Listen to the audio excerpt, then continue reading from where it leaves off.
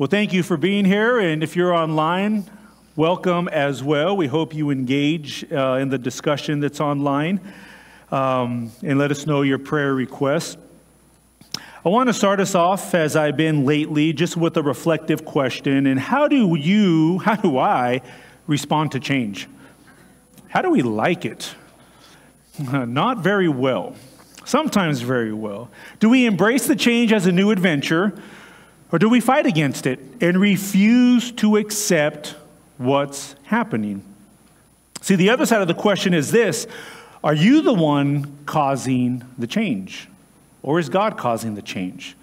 Because there's a difference in response on how you actually answer that. If you cause it, you and me, we will take the path of least resistance, and we're going to do what's most pleasing to us.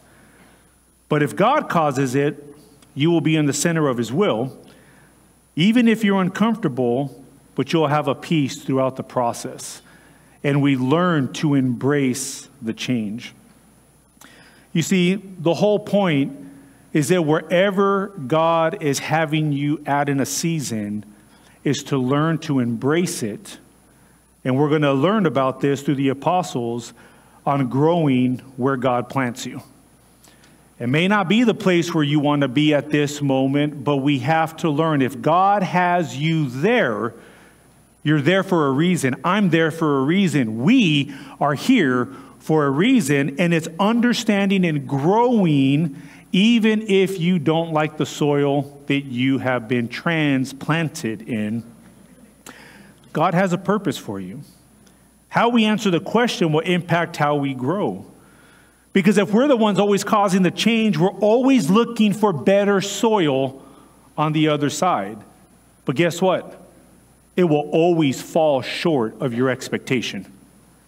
If God is causing the change, again, we're going to learn to be content and enjoy the soil that we are in for the season that you are in, because we're in the will of God. So let's learn together on what the apostles are doing as they have left one ministry area and they've gone into another one. So if you found your way to Acts 14, you can read overhead.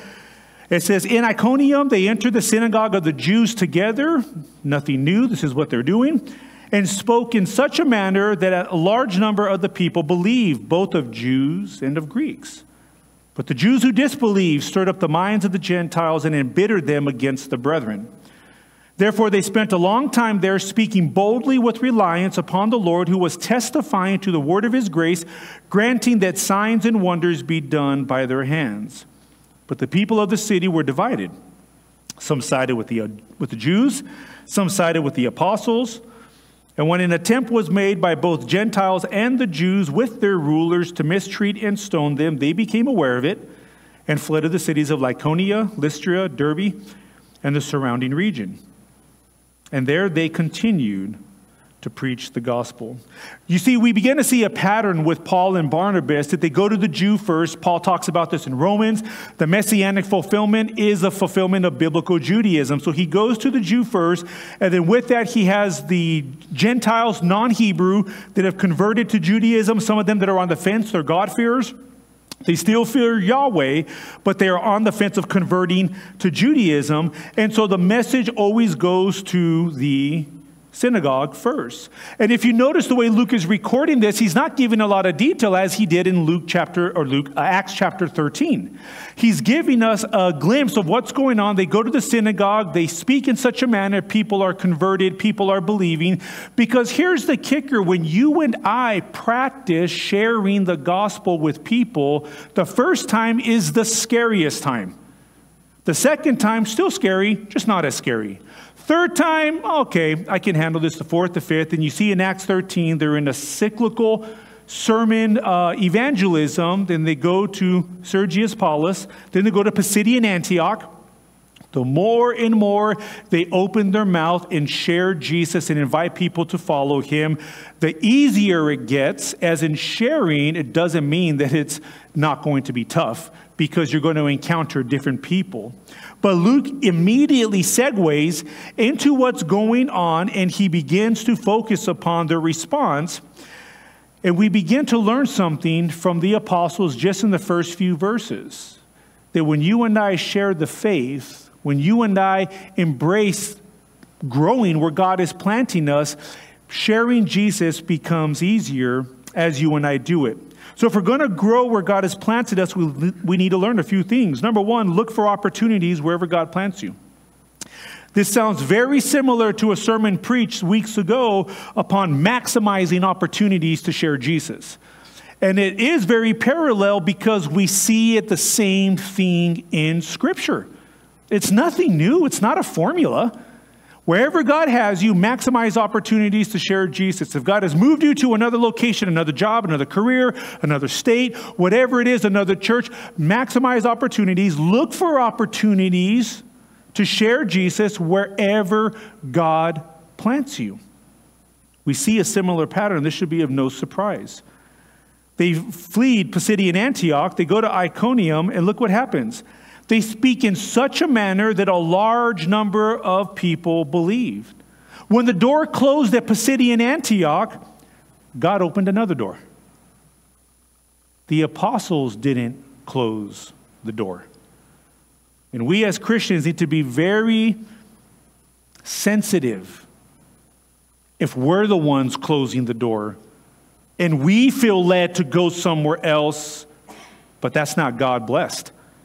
We shut the door, we see the impossibility, we get uncomfortable, we sabotage, then we look, maybe look at look at the soil over there. The soil's better over there. God never closed the door. God is growing you. And when you and I sabotage things, we'll go when God never sends us. But we notice with the pattern of the apostles, they stay. When it becomes tense, they don't pick up stakes and fold their tent and leave. They stay until there is persecution, and then they move on. They didn't close the door. God closed the door. They didn't self-sabotage the opportunity at Pisidian Antioch. Pisidian Antioch pushed them out. But wherever they went, guess what they're doing? Sharing Jesus. When God transplanted them to now Iconium, and this is the southern Galatian region area, they just keep sharing Jesus. See, there's a pattern that we can learn from the apostles is that, number one, when things get tense, the initial reaction is for us to say, that's it, I think Jesus is calling me somewhere else. And he may not be. He might be testing your faith. Will you follow him even if it gets uncomfortable? Well, I hope we do. The apostles do. Jesus did. We see all throughout Scripture. But we're going to learn how to discern, well, when is God calling us and when are we supposed to be transplanted? Because discerning that is going to be key if we're going to be in the will of God. You see, if the pattern was the same in Iconium as it was in Cyprus, as it was in Jerusalem, as it was for all other synagogues, the head rabbi would invite a guest speaker, more than likely Paul, to speak a sermon. They didn't force their message. They weren't rude or aggressive about the message. And one key point that we can learn is that invitations to speak about what we believed are received better than forcing our beliefs. You can walk into a situation, they don't want to hear anything about Jesus. They don't want to hear anything about Jesus. They're not even inviting you to speak, and you can try to force your way into the conversation, and you're just going to just be noise to them. But the synagogue invites people. We see this with the pattern of Jesus. He sits down, and Jesus gets invited to speak. Jesus did two things. Number one, like John the Baptist, you can do a prophetic proclamation if you want to. Remember, prophecy is forthtelling and foretelling. If it's forthtelling, you're proclaiming the truth. John the Baptist did this publicly. It's a public announcement. Repent, for the kingdom of heaven is at hand. John wasn't seeking to be invited to Herod's palace regardless of what the chosen presents. He wasn't seeking to be invited. He just proclaimed, and then Herod had him arrested because Herod failed because he didn't like what he was saying. But Jesus also did the same thing publicly. But notice how Jesus moved relationally. He moved through intimate circles. And it's when the Pharisees invited him. That's when Jesus would give a teaching lesson. Jesus moved in intimate circles. We can do street evangelism, public announcement. It's biblical. We can do relational evangelism by personal invitation. Paul, Acts 17, he's invited to speak at the Areopagus. We see this through the pattern of the synagogue. He is invited, and therefore his message is received better because he's not aggressive. He's not shoving it down their throat. He's finding a bridge for them to receive it. You see, speaking the truth of God's word is presenting both sin and grace. And I wish that we would do better as Christ followers of this.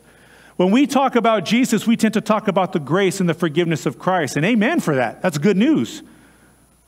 But if they don't know the bad news, why is this good news? Don't deceive yourself to think that 45 and younger have any biblical knowledge on a cultural Christian level. They don't. You're going to engage 45s, 35s, and younger generations that you assume know the story of Noah and the flood, and they don't. They don't. They're not raised in the church. But when we are invited to speak, we need to present both sin. Here's the bad news. We're born at war with God, that we've missed the mark. We're not perfect. So don't try to offset your karma, because you can't. There is no karma. There is no reincarnation. But here's the good news. Instead of us reaching up to God, Jesus came down. God came down to live the life that we couldn't live, to take upon himself the penalty that we could never pay so that you and I can be reconciled and made whole to God. It's not religion, man reaching up. It's relationship, God coming down. There is no other religion that even has this message. It's only Christianity. And when we're invited to speak, we can say, here's the bad news. But let me tell you the good news. See, the apostles knew the word, the gospel, and they also knew that God desires all people to be saved, regardless if you're reformed or non-reformed in predestination, non-predestination. If you look at 2 Peter 3, verse 9, the Lord is not slow about his promise, as some count slowness, but is patient toward you, not wishing for any to perish, but for all to come to repentance. Well, who's the called? I don't know. How about you and I go and witness to people, talk about Jesus, and let God sort out who the called is? Let God sort out who the elect is. That's not you and I to determine. But if we're invited to speak, our words are received better than if we're just trying to shove our way through it. You see, knowing the gospel, knowing that you're called to speak the truth in love, compels the believer that we have a message to be shared. And this lines up with 2 Corinthians. Now all things are from God, who reconciled, pay attention to that word, us to himself through Christ, and gave us the ministry of reconciliation. Namely, that God was in Christ, reconciling the world to himself, not counting their trespasses against them, and he has committed to us the word of reconciliation. Therefore, we are ambassadors for Christ, as though God were making an appeal through who? Through us. We beg you on behalf of Christ, be reconciled to God. The gospel is a message of reconciliation. That's taking two hostile parties that are at war with one another because someone did something wrong. And guess who that someone is? It's us. And it's bringing them together in restoration and in peace. Guess who that was and is? It's Jesus. We have the ministry of reconciliation. But notice what happens. People will choose to disbelieve. But the Jews who disbelieved stirred up the minds of the Gentiles and embittered them. When people hear the gospel, there is an intuitive, active human rebellion against the gospel. Our homeless team, Souls on the Street, we were out yesterday driving around, and we encountered several people, and praise God, we had a relationship with a guy named Scott. We've been talking with him for a year, probably over a year. And as Dave and I were out there sharing with them, and we just got right to the heart of the matter. And Scott he knew about Jesus. But I asked him, Scott, if you were to die today and stand before God, would you go to heaven or hell? He goes, how does anybody know? So we walked through and said, Scott, have you ever stolen anything? He goes, yeah, I've stolen a piece of candy when I was a kid. What does that make you if God says you shall not steal? Well, it makes me a thief. And we went through several other commandments. Have you ever taken the Lord's name in vain when you're angry? He goes, well, yeah. God says, do not carry my name in vain. That makes you, a blasphemer. Have you ever been angry with somebody you wanted to give them wall-to-wall counseling and throttle them to the point to where they would just, he goes, well, yeah, everybody has. Jesus says if you have hate for your brother in your heart, you've committed the act of murder. So what does that make you? He goes, that would make me a murderer. I said, Scott, by your own admission, you're a thief, you're a blasphemer, you're a murderer. These are 3 commandments out of 613. So when you stand before God, would you be guilty or not guilty? Well, of course I'd be guilty, so would you go to heaven or hell? Well, I would definitely go to heaven. So, okay, so I missed something here. How would you go to heaven? Because God knows. I was like, Scott, what happens if I can tell you that God created you for a purpose? You're not a random accident by the universe. And that God paid the penalty for you so that you cannot pay this yourself. He did it, and he's offering for you to follow him, because the good news, your debt has been paid if you choose to place your faith in Jesus. Scott, do you want this? He said, absolutely, I want this. He knew about, but he didn't know. And so I led him through a prayer. There's no magic prayers. I said, Scott, this has to be genuine from you. This has to be between you and God. If you don't know what to say, I can lead you, but you have to pray this. And if it's genuine, the Bible says you are saved. If you confess with your mouth, believe in your heart. I was like, but it has to come from you. But then there was another guy that we're talking with down the road, and he was believing in universal energy and all this other stuff. And it was interesting because we're talking to another guy named Peace, and his dog's name is Projects. And he's a religious person, and then another guy was overhearing. So we're talking with him, and he wanted some information upon a shelter. He's in Kingman for 12 hours. And so we're talking to this one. So we have one person that made a decision from what we can tell that was genuine upon the street. We had another one. He's like, well, all religions are the same thing. I don't really get bogged down with religion because they start so many wars and etc. This guy's over here hovering. He's listening. So we get done talking with Peace, and then we go to this gentleman, and he's just like, yeah, I'm a Christian. Yeah, I got the deity up there. Yeah. And I was like, okay, well, let me boil this down. Who do you say who Jesus is? Let's cut through the religious garbage. Who is Jesus to you? Well, I was like, what if you were created with a purpose? What if I can introduce you to, he goes, you know what, show me Jesus by giving me a place to stay and put a shelter over my head, because if not, I'm just going to pray to the universal God of the energy. You guys are doing a great work, thank you, but no thank you. And he just walked away. I was like, well, I can direct you to where that is, but I'm here to share with a bag of food and everything, and then to share the message. And he's like, nope, I didn't take that as a personal insult. But when we share the gospel, it causes 2 reactions. One, people understand where they're at. Like, wow, I understand that I am a sinner in need of saving. The other one stands upon their own righteousness. Nope, I'm good. I got it. I can do it on my own. And it's people that reject the gospel, that are full of bitterness and resentment, plant seeds of bitterness and resentment, like we're seeing right here. But the Jews who chose to disbelieve, they rejected it. They stirred up the minds. And you and I need to be aware of this. You see, to disbelieve is to refuse to trust in what is being presented. It's not a lack of information. It's a heart condition. You can give all the information you want. You can heal people all that you want. And I believe God still does miracles today. I believe God still heals today. But that is not going to convert somebody. The Pharisees saw it. The Jews saw it. The Jews that chose to disbelieve in Jesus' ministry.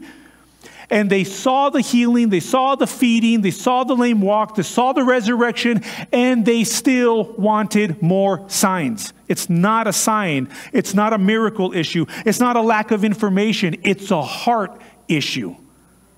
And they chose to disbelieve in what you're presenting because that is their freedom to do so. See, the choice was made by the disbelievers. And they heard it, they saw lives change, and they reject it.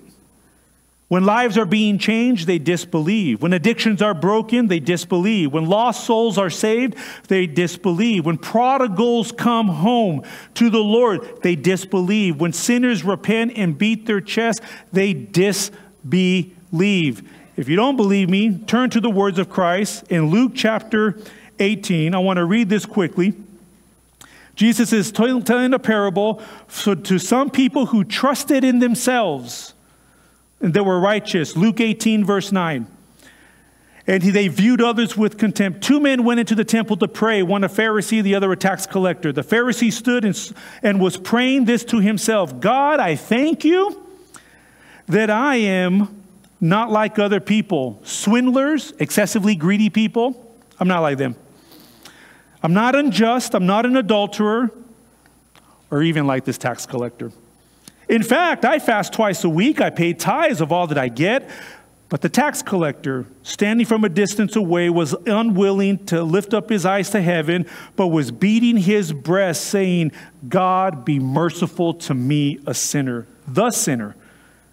Jesus says, I tell you, this man went to his house justified rather than the other. For everyone who exalts himself will be humbled, and he who humbles himself will be exalted. It's not your religion. You can get your religion out of here. God doesn't care about your religion.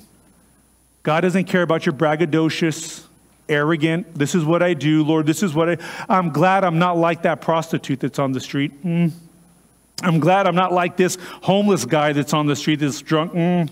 Lord, this is what I do for you. And good. If we're Christians and Christ followers, we should be engaged in good deeds. That's what James tells us. That's what John tells us. That doesn't get you to heaven, and nor does that win favor with God. It's a broken heart of humility that knows that you're a sinner in need of saving.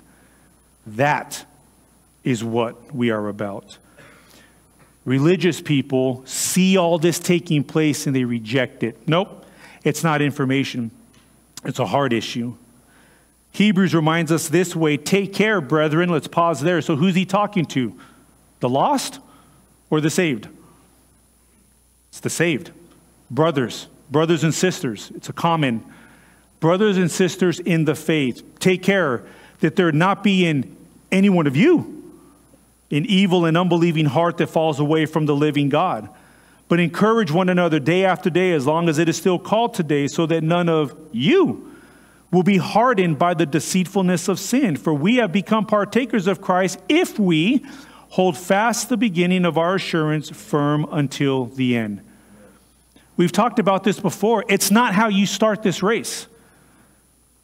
You can start this race with Jesus or what you believe that you had a relationship with Jesus. It is how you finish the race is what counts. Paul says don't get disqualified by running out of bounds. If you start the race with your faith in Jesus, make sure you finish the race with Jesus. And so many people are deceived. I said a magical prayer in VBS, or I said this because the pastor led me in a prayer, but they're not walking with Jesus. They are being disqualified, and that's between them and God. Well, pastor, can a person lose their faith, lose their salvation? If you're genuine, no. Nobody can snatch you out of the Father's hand, and you're not big enough to jump out of the Father's hand. But so many people go through a rote prayer and there's no heart conviction or sincerity in it. But the pastor told me at a crusade, I can go ahead and walk down, and no human being at all can determine a person's salvific status. We can encourage, we can lead, but that has to be between you and Jesus. That's it. Here's a warning. Religious people see all this stuff going on, and they're just like, nope, God is not at work in there. Let's take a look at a key phrase: to stir and to embitter is to provoke. Plant seeds of bitterness and resentment, usually done by people full of bitterness and resentment. We need to be careful that we're not presenting stumbling blocks to people, because Jesus says, he gives a warning. It'd be better if there's a millstone hung around your neck. Now, I don't thresh grain like the ancients did, but a millstone is like a concrete style stone that the donkey would pull around to crush the grain in there so they can. So Jesus says it's better that you take that, hang it on your neck, and you be thrown into the depths of the sea, than for you to cause one of these little ones to stumble who are trying to follow me. Oh, that's a warning. We need the warning. Let's not stir people and embitter them. Let's make sure our hearts are right with God. If words are seeds, what are you planting? If words are seeds, seeds of encouragement, seeds. We're going to talk about this more. If words are seeds, what are you planting in people? What are you planting in your spouse? What are you planting in your kids, in your relationships? What are you telling yourself what you can and can't do? Because if words are seeds, we're planting all the time. And guess what you're going to harvest? Whatever you're planting. Bitterness, resentment, anger, you name it. But another thing we got to take a look at is we got to be determined to grow wherever God plants you. We got to be determined to grow. So the tension is building. They're now going to people are rejecting. They're stirring up the minds of the people. The city now in Iconium, not just in Pisidian Antioch anymore. They're in a new city.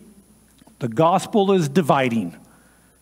I need it. Thank you for sharing this. I hate it. It's not going to happen. 2 responses. There you go. So do the apostles say, you know what? First sign of tension. Let's get out of here. I think God is closing the door here. No. Therefore, they spent a long time there, speaking boldly with reliance upon who? The Lord. Wherever God is going to place you into a season, you have to rely upon the Lord. To be there, it could be at your job, it could be in your family, it could be in workplace ministry, it could be everywhere that God leads you. At the first sign of tension, we got to rely upon the Lord and trust His lead, not your own. And if the door has not closed, do not close it yourself because it's convenient for you in order for you to escape something so you can go somewhere else. If God has not shut the door, we're supposed to stand there and speak boldly and stand for Jesus. This is the apostles' reaction. Stuart Briscoe wrote a while ago, the qualifications of a pastor, and I would even say the qualification should extend to all believers, but he was talking about pastors. He says the pastor must have the mind of a scholar, the heart of a child, and the height of a rhinoceros. The mind of a scholar is one who spends intentional time with Jesus and the Word. Amen. I think we all could do that. The heart of a child means that they're sensitive to people. They're not hardened by their failures, not even their own failures. And the height of a rhinoceros is they're not easily offended. People are going to reject the fact that you're a Christ follower, if in fact you are a Christ follower. The church can model this. But notice what was going on. They're preaching. God is testifying to the word of His grace, granting that signs and wonders be done by their hands. God did miraculous things through the apostles' hands, through the disciples' hands. And did you notice that Barnabas is called an apostle? Did you notice that? That there is... Barnabas is commissioned along with Paul to be an apostle. And they were moving boldly. So I'm going to take my phone out here, not because I'm texting, but because, again, my iPad doesn't like me for some reason. And I'm going to try to take the control over. But I may not work, so I'll have to have Jose, if you wouldn't mind, turn to the Asbury slide. Many of you have been hearing about Asbury Revival, and if you haven't, let me actually go ahead and break it down to you. This started February 8th. It's been going on for 11 days. This is a place where it's a normal chapel service at Asbury, and I think it's a Wilmont, Kentucky, a small town. And then all of a sudden, people stayed after the chapel. People were beginning to talk with the person that gave the sermon, and it wasn't any monumental sermon according to the president. And all of a sudden, it kept going throughout the night, and it kept going throughout the night. Social media blew this up. 11 days it's been going on. What you're seeing in the chapel was a snapshot from religiousnews.com. People from all over the nation are going to Asbury. Look at the line outside the chapel. The word is being preached. There is nothing fancy going on. NBC News has covered this. Fox News has covered this. Religious News has covered this. But guess what? You're not hearing about it. You're not hearing about it. Students are hungry, Nick Hall writes. Notice what the NBC News records. The first day we had a very ordinary service. I would call it unremarkable. said the university president, Dr. Kevin Brown. Following a morning service on February 8th, a multicultural gospel choir sang on stage. Some students stuck around afterward, and by evening, more and more had trickled into the sanctuary, creating something special, said Brown. It has absolutely been social media that has the mechanism that the people found out about this, said Mark Whitworth, Asbury University Vice President of Communications. The setup is simple. No projector screens or high-tech integrations, just wooden sanctuary chairs filled with people and an open altar call with an invitation to prayer that still hasn't ended. Guess who's leading this revival? Generation Z. The generation that is written off as lazy, as unproductive, as wanting to be the manager of your business in the first month. This is the generation that is leading. In an age of digital distraction, anxiety, suicide, depression, all the cultural things coming out, it's this generation that is leading the revival. It's still going on. So I kept an eye on it. There's people criticizing it. I respect this New Testament scholar. His name is Craig Keener. He said the university chapel seats about 1,500, and the seminary chapels seat about 1,000. And a local church are filled and lines are waiting outside. But what strikes me most is that even walking near the chapel or out on the street, it itself is filled with cars, I can feel the tangible presence of God. Not something that can be manufactured. We prayed for this to happen someday, but it is still way beyond my expectations. Right now, Asbury is still going on. People from all over the nation are flying there to see what is going on. It's being covered everywhere, and this is starting on other college campuses. So when we think that a generation is not worth the investment, this is them leading it. Do we have a heart and a hunger and a humility to be used by God where He plants us? Where's your Asbury? Because I could tell you this, you can read the articles, you can watch the YouTube video link, it's live, it streams right into what's going on. People are coming and confessing their sins. Young generations are coming. People that are older, it is now becoming an attraction site where, yes, there's even wolves and prosperity preachers now wanting to go there as well. They can't stop that, but what they can do is boldly proclaim, because their hearts are hungry and broken and they want to encounter Jesus. That's the revival. You cannot manufacture it. You cannot plan a date for it. What you can do is take that spark and you let it ignite everything in your life, and it spreads to other people. Because what this young generation and what people are wanting is sincerity and authenticity. They don't want religion. They want Jesus. And it's catching fire, and I pray to God that it catches here. But the people have to be hungry. The people have to be willing to be broken. Because when our leg is broken and it heals the wrong way, guess what a good doctor is going to do? He's going to re-break it, and he's going to reset it. Because even though you're used to walking around like this, it still causes you pain, but you've numbed it out. And the doctor will set you straight. When this happens, people become divided, as what the gospel does. People are being attracted to the apostles' message. Good people, bad people, wolves in sheep's clothing, sheep there. Everybody is going on. And it's dividing people. Some side with the Jews, others with the apostles. And here's something to remember. The message of Jesus attracts all people from all walks of life. It is not up for you and I to determine who is authentic and who is not authentic. It is up for you and I to be faithful to God, because that's who we give an accounting to. And if we're sincere in our walk with Jesus, it spreads. When people see authentic Christianity, it's contagious. And people that are hungry, that are lost, that are looking for a Savior,